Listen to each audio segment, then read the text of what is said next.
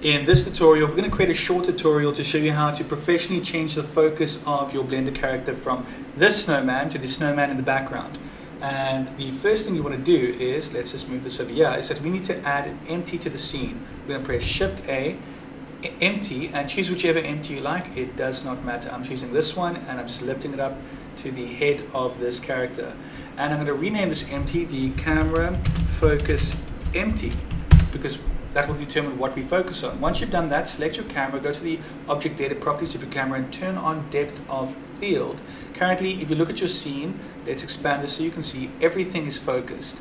If you want to change that, you can just change your f-stop, and the lower it is, the less focused it is. So if we make it 0.1, nothing is focused, everything is blurry. And then we can just select our camera focus empty that we just created to focus on wherever the empty is, which is now over here. And you can always just change this amount if you want to reduce the blurriness.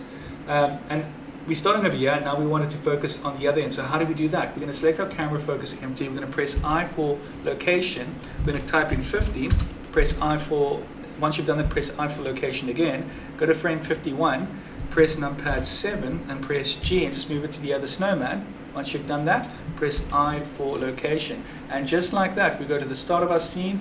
We have professionally done this in Blender. I hope you enjoyed this tutorial. Please don't forget to like and subscribe, and I'll see you in the next one.